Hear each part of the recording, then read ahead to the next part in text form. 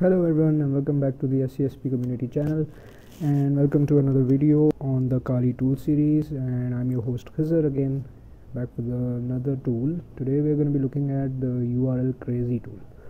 So it's very easy to use. First of all, you just gotta type in the command and then you just gotta give your domain.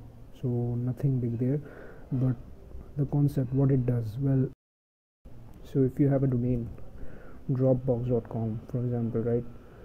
Now if somebody were to for example misspell it, right, dropboxe.com, and press enter, well, so it doesn't show anything at all, so that's not hosted or anything.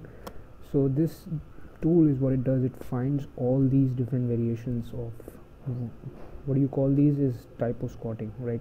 People use this technique so people can have dropbo.com, so that's actually to lure traffic onto their own site, and that site might be malicious or anything else.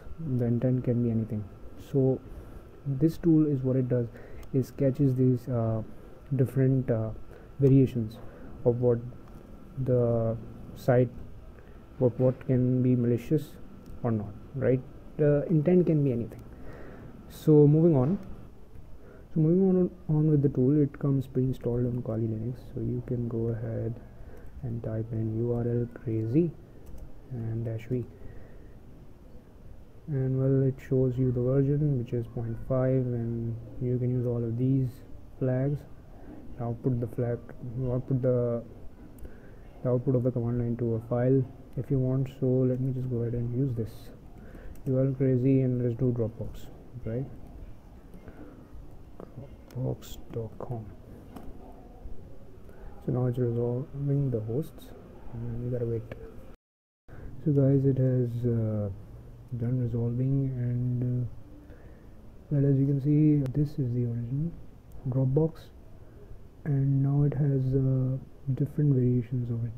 So you can see the examples. It is character omission, so here it has omitted the X and then tried to resolve it, and it got resolved from this IP. So you gotta be looking at the records which have an IP on the here, so those are the ones that got resolved actually, and the list goes on, and it does all these things. Character repeat, so it just repeated P and then try to resolve it. So you can find all these different sites that might be using typo squatting over your own original domain to bring traffic onto their own site. That be it for this video. Hope you enjoyed it, and if you did, kindly hit the subscribe button. Thank you.